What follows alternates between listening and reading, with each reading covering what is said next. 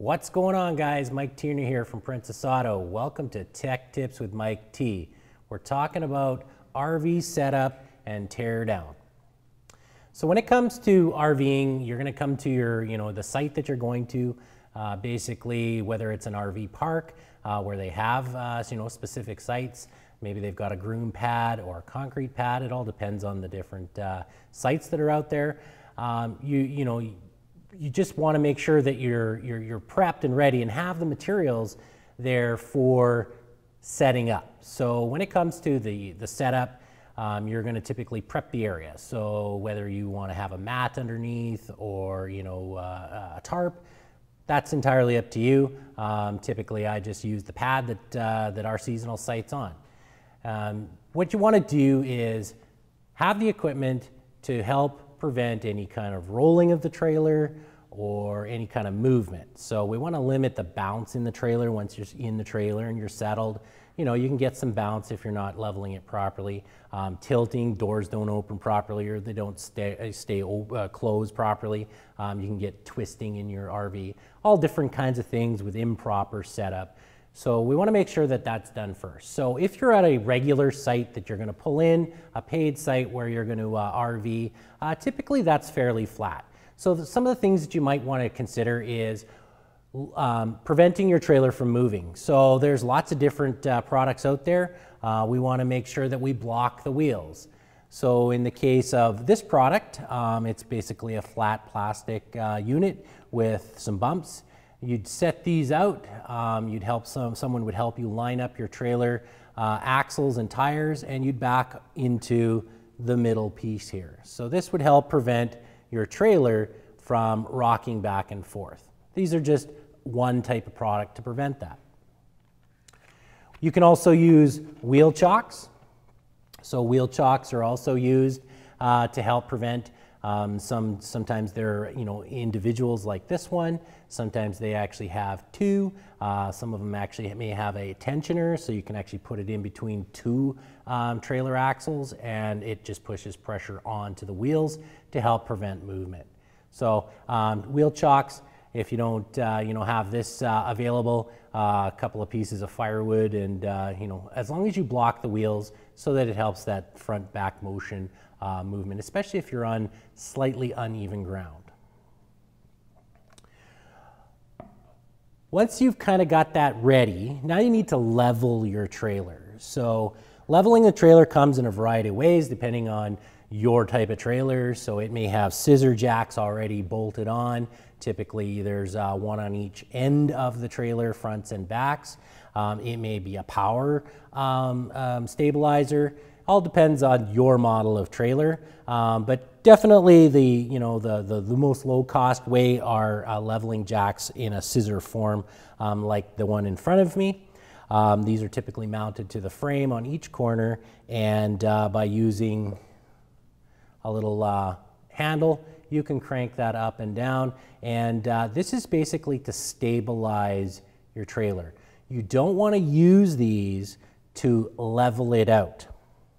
Okay, so leveling it by cranking your scissor jacks can actually bend the jacks. You want to basically get the trailer level as possible and then just use the jacks to lower down to basically stop any kind of rocking motion. You don't actually use these to crank up and down the heavy weights of your trailer. That will bend these and cause them to buckle. So you just want to, get your trailer leveled and then crank these down, and then basically you'll have a stabilizing pad for them to sit on.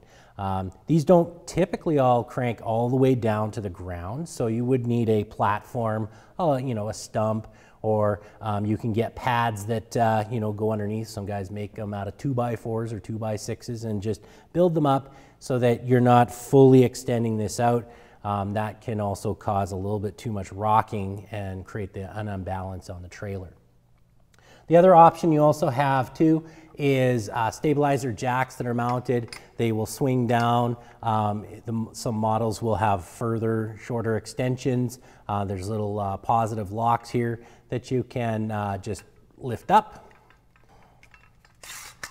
and adjust according to the height level that you want your trailer to be stabilized. And they're usually sitting at angles. So they've got rubber pads on them. It helps prevent any kind of slipping, especially if it's on concrete or anything like that. Usually they come in sets. Now, once you've kind of got your trailer level, well, how do you really tell that it's level? So there's lots of different ways to do this. You can use a level if you want. Typically, you're going to start front to back level, and then you're going to do side to side level. So once you've got your front tongue and your back leveled out, you're going to now try to level out the side to side. To aid in that, we have different stick-on levels. So the levels have a little sight glass, just like your level, a carpenter level would have. And if you put these on each corner, this will actually indicate whether you're level in one spot or the other, or you need to do a little bit of adjustments. Now, they don't last forever. If they're in direct sunlight all the time, they do crack. The plastic, will crack, and also the glass inside will start to, the green in the glass will start to kind of not be as green. It'll start to fade out. So, you can replace these.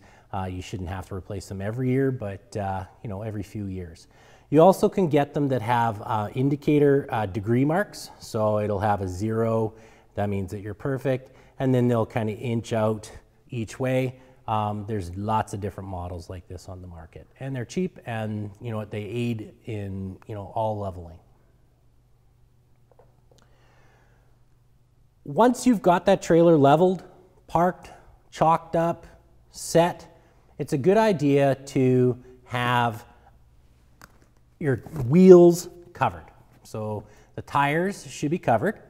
And, especially if you've got sun exposure on one side versus the other, I would definitely have a full set of trailer covers. If you're only in the RV spot for a day or so, not a big deal. But if it's something like a seasonal trailer that you might only pull out once a year, or if you're doing extended stays, I would really suggest that you cover the wheels, the tires. It prevents any kind of tire bleaching, cracks on the outside of the tires. It just aids in maintaining your tires that much longer, and it helps prevent any of that cracking on the sidewalls. So tire covers, really inexpensive. You can get them in a variety of different sizes for that tire that you have. Typically they'll have a range, and they have little bungees that just fish through the backside of the tire. You just clip them together. It takes next to no time to install these, and it is a great, once you've set up and you're ready to go, and you won't have to worry about them till you're ready to leave. There's also blocks that have, they're like Lego blocks. They're stacking blocks. They basically can add height, so that if you're trying to level out your trailer, they're plastic. Typically they're yellow, and you can add or subtract depending on which way your axle is on level. So you can just back onto them. You can add more or less. They're basically like building blocks, and they can also help level your trailer out if you are on uneven ground. And that typically happens when you're just boondocking it. You're going somewhere where it's maybe not an actual RV site, or it's a rough and go type RV campground, and maybe it's a little bit more muddy, or the gravel isn't not even. That's where you kind of really need all of the support blocks to help you level out.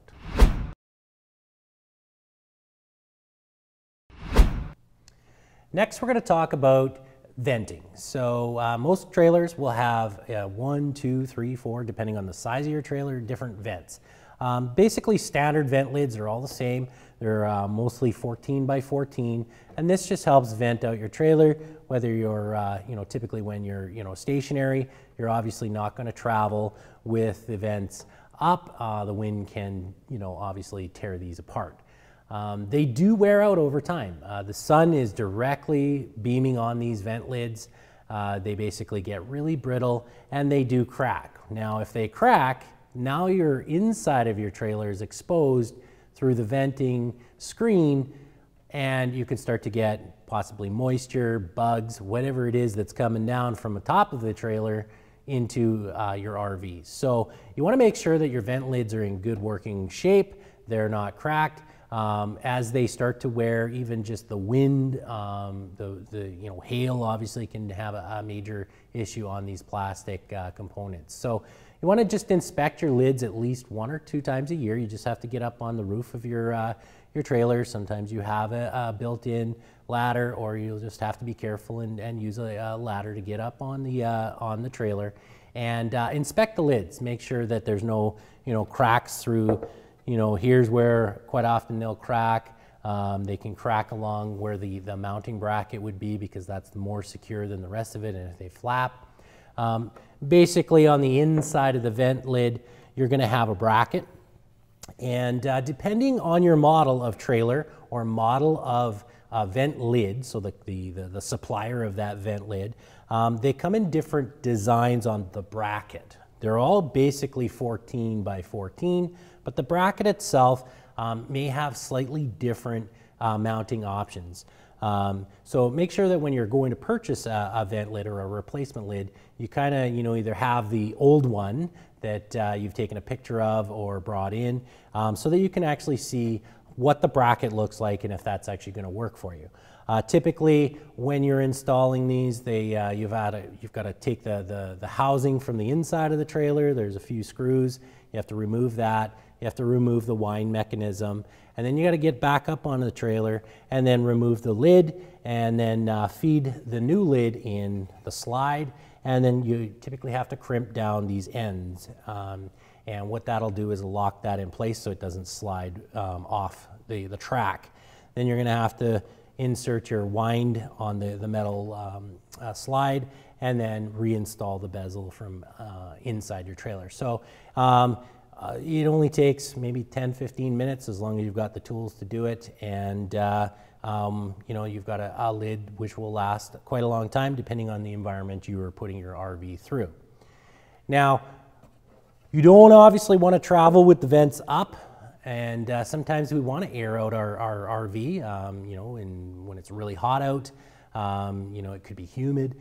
We do want to have the RV maybe, some fresh air coming in. Now, to travel with these up, they will just destroy themselves. You do have another option. It's an accessory that we do carry at Princess Auto. It's a vent lid cover. And basically it goes over top of your vent lid on the RV. The beauty about these is, if this is the front of our trailer this way, air is going to pass over. We can actually have the lid up and vent while we're traveling. You're going to have a screen on the front to help for aerating out your RV, but the travel does not affect the lid. So the lid can be up, and you can vent your RV or trailer as you travel.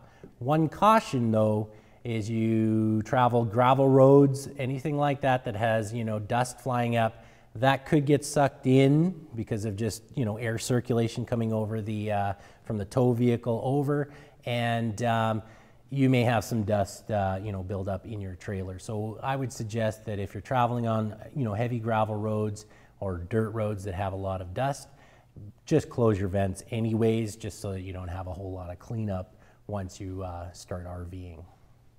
They're really simple on how they are mounted. There's a installation kit that you get. Basically all they are angle brackets. You don't have to drill into the top of your RV. On the bezel or the frame of your vent lid, you will have a flange that sticks out. It's metal. All you need is a drill bit, the appropriate drill size, and there's some screws. You just have to mark where that's going to line up, and basically you bolt everything together on that. So you don't actually have to drill into the top of your RV. It's you don't have to worry about siliconing any of that, because you're not actually tapping in to create any kind of water issues. So they're really, really common. More and more RVs might be coming with them as an option, but definitely it's something that I would suggest having. That way, if it's raining out and you can still vent out your trailer, it's a great option to have without having to sacrifice some water coming inside.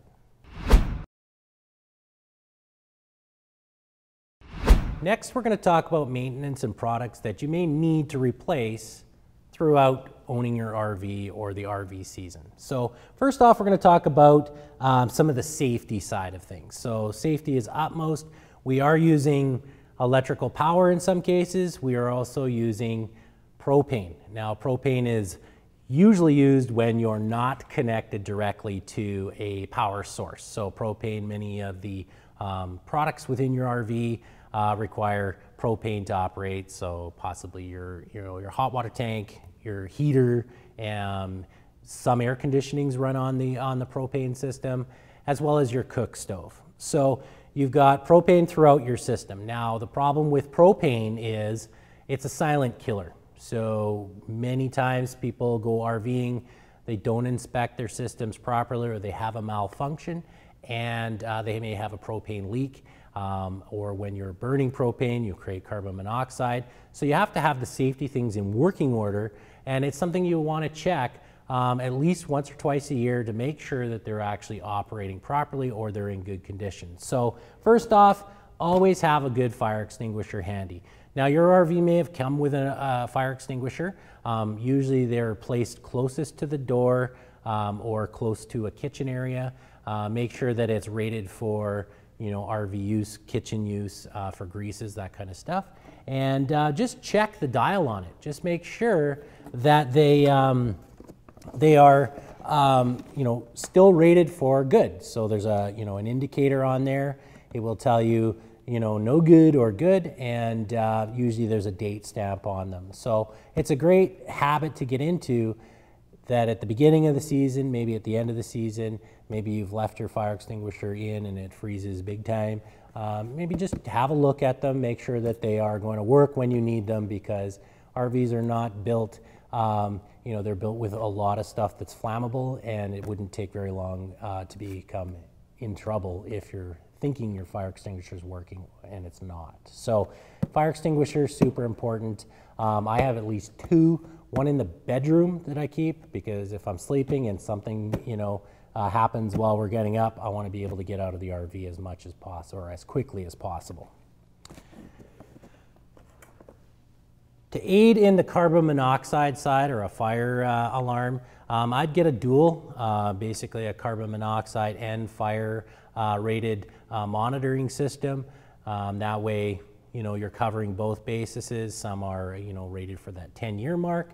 Some of them, plug in. Some of them are battery operated. Basically, you want to make sure that they're in good working order. Test them if they have a test system, and make sure that you have one. You should not be RVing unless you have a fire alarm or a carbon monoxide detector. And there's lots of different models out there that you can purchase for your RV.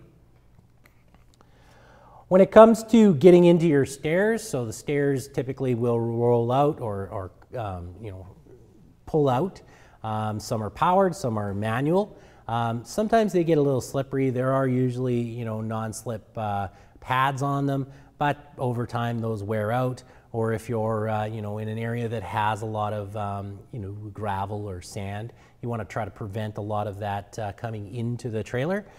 Great option is RV step rugs. So each kit has one rug in it. Basically, you can just put it over top of your step, fold it underneath. Some will just use a twist tie, some have a button mount. All depends on the type that you're looking at. But this is a great way to clean your feet off before you get into your trailer, whether you're bare feet and you're on metal, or whether you're bringing in gravel or sand. They can easily be vacuumed off or swept off. So I would suggest always having at least one.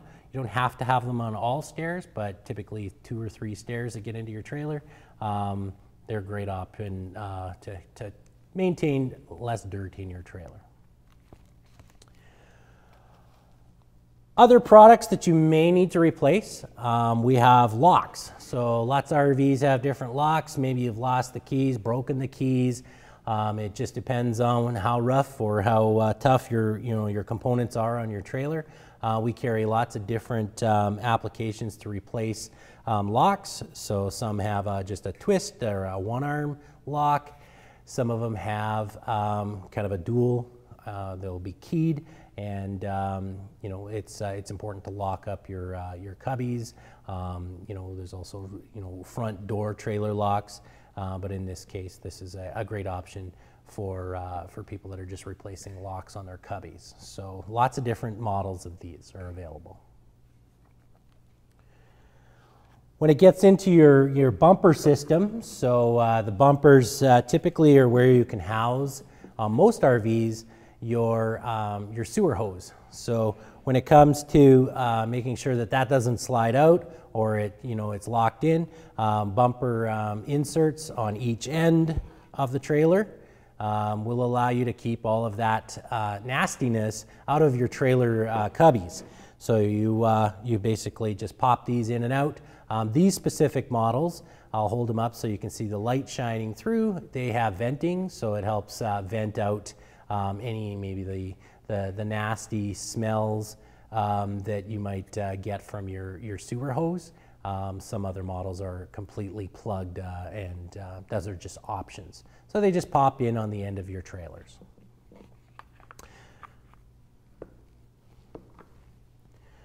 When it comes to your awning maintenance, so not all RVs have awnings. Some have powered awnings, some have manual rollout awnings. Awnings are great for the shade, keeping the rain off if you're wanting to still sit outside. But being exposed to the environments, most of them are a vinyl with a webbing, cotton or polyester webbing. The vinyl does start to degrade over time. It may start to get a little bit of mold because they are rolled up. There are cleaners, so it helps remove dirt. It helps remove the mold that can start to form by washing. You can add it to a power washer if you wanted to, obviously on low pressure. If you have a wand that you can scrub down with, this is a great material, and it helps prevent the molding from forming. Doing this 2 or 3 times, depending on where you are. If you're in the desert, well, that you might not get the amount of moisture that if you are in a fairly humid area or moist area. So cleaning the awning, is a major maintenance that you need to do once or twice a year, just to prevent degradation of your awning, because they are not cheap to replace. You can also get add-ons to the awning itself. In this case, this is an RV gutter extension. So these are mounted to the solid end of your gutter, and basically it's kind of sheds the water away from coming straight down, dripping straight down. So it helps remove water away from the awning. So again, another great option to have if you want to trick out your awning. Now, as your awning and your RV gets a little older, wind is a big factor. If you're not careful, the awning can tear. Age also starts to wear out the awning. We do have awning tape. So basically, it's repair tape that reinforces any maybe stitching that's coming loose. Maybe you've got a side that's rubbed on, maybe a tree had kind of rubbed on the side of it to help prevent any further tear or degradation of the awning material itself. We do carry the tape that you can, temporarily, it's not an end-all to be-all, but it will help you prolong that life a little bit more before you may need to replace the awning itself. Other maintenance that can be done, whether it's throughout the year or throughout the season, or before you pull the RV out for the first time, or when you're storing it, we've got a couple of other products. This is a black streak remover. So basically, it comes in a spray form. Sometimes RVs, depending on the build of the RV, whether you've got a fiberglass shell or an aluminum sided type shell, crevices and cracks under windows, little black stains tend to form. And that's basically like, the beginning stages of mold or excess dirt dripping down. Basically, black stain remover works really well. You can spray that down. It basically removes that pretty much without any heavy scrubbing. and it's pretty non-abrasive to the materials that you're going to be adding it to. So black stain remover, it's great for general maintenance on your outside of your RV. You can change the on-off with the spray, and it's a great product to use. Lastly, we're going to talk about the slide out. Now, what is a slide out? Well, if you don't have an RV that doesn't have a slide out, you really may not need this product. But if you have a slide out that comes out from the RV to extend your room, so some RVs have one, some have three, up to four. It all depends on the size of your trailer. And the slide out has mechanisms underneath that come in a few different forms. You may have a hydraulic slide out, you may have a hand crank slide out, and you may have a power slide out. They usually use a power slide out usually uses a rack and pinion, so it has a gear that it mates to an electric motor that underneath your trailer will have a gear that will move out as you extend your slide out. Now, because that's all underneath your trailer, you want to make sure that you lubricate that frequently.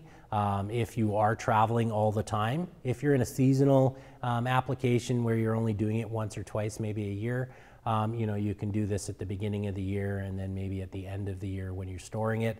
But this is basically a silicone lube that you can get underneath your trailer, spray the gearing, spray the mechanisms. It'll prevent debris, binding. It's a great product. And I would always suggest having a can of this. It'll make your slide out a lot easier and retract it. Road debris can cause all kinds of little stones inside the gearing, and this will help flush that out and also lubricate that system. So slide out's really good spray for that. So this is a silicone base.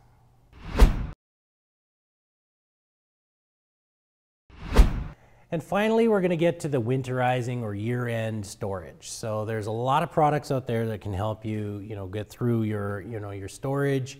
Depending on your location, winters come, fairly early here where we are, and we want to make sure that we winterize our RVs properly so that we don't have any issues come throughout the winter as well as into the spring for the spring setup. So first product I'll kind of go through is basically the Quick Connect blowout plug. So what this does is it attaches to a air compressor. So you can attach a quick coupler to the one end of the fitting, and you'll thread this into your typically your water system. And there's kind of two ways you can clear out your water. In this case, we're going to use air. Where you have to be careful of is your air pressure. So if your compressor is set at 90 or higher in PSI, you could run into some issues by blowing your water lines because they're not typically designed to handle that high pressure. So you need to have a regulator on your compressor, bring down that pressure to 20, 30 PSI at the most, and connect your air line, blow out the water out of all of your systems. So that's one way to clear out your water. You'll want to disconnect all of the plugs that may be on your low spots on your sink or your taps. You may want to take out your water heater plug. That way all the water can be drained out by using air. Another way to do that is by filling the system with RV antifreeze. So RV antifreeze is a non-toxic type antifreeze. You can run that, it's safe for water systems. Basically, you would use your 12-volt system that's going to be on board your pump to pump through that water through your entire water system except your hot water tank. What you want to do is at your hot water tank, you turn off the valves so that no water goes through your hot water tank or any RV antifreeze. You just open up the plug on your hot water tank and just leave that out. Then you can go and put that plug back in the spring, and then that will be protecting your hot water tank from any kind of foreign material like RV antifreeze. So by running RV antifreeze through your entire system, you basically open up all your taps, have it drain out. You'll start to see the coloration change from clear water to a colored antifreeze and just run it for a few minutes. Allow that to kind of just remove any of the water that might be in there. Open up your shower, open up your bathroom faucets or your sink faucets, and even your outdoor shower if you have one. You want to make sure that that all is flushed through. That way you run no risk of water freezing and expanding and blowing lines in your RV. To add RV, basically you can use a filler into your fresh water holding tank. It's the easiest way, and then you can use your 12-volt pump to pump that through. And then if you want to leave that RV in your fresh water, because you're not going to use it, larger systems need, you know, gallons, 5, 10, 15 gallons of RV in some cases to flush that out properly. So some people prefer the air system, some people prefer the RVM antifreeze. One is no better than the other, it's just done slightly different. Now as you put your RV away, obviously you're going to be taking out as much of it as you can. You don't obviously want to leave any foods or perishables inside. Keep your fridge kind of slightly open. Some fridges come with a little plate that you can stick in the door to keep the door open slightly so that you don't create mold buildup or humidity in your fridge. But you also can use absorbent. So basically it's like dehydration or a dehumidifier kit. It comes in a plastic, in this case a plastic container. There's a foil lid once you open it up. You can put this in your RV for kind of two things. You can use it for your winterizing. So typically if you're in a maybe slightly humid, or maybe you've got the trailer in a shed or garage and it's not in the direct pure winter, you can build up some humidity inside. You don't want that building up, so you can just put this inside and it will capture any water buildup that would possibly form. You can also use this throughout the season. If you tend to run your air conditioner a lot, there's a lot of humid air that may build up. This is a great kit to have throughout the season, but definitely if you want to prevent any kind of moisture buildup or help reduce the amount of moisture buildup in your storaging, winterizing, maintenance-free kind of stuff, you want one of these. They're a great tool, and basically it's plastic, so you can just dump it out and replace as needed. Well, that's it for Tech Tips with Mike T. See you next time.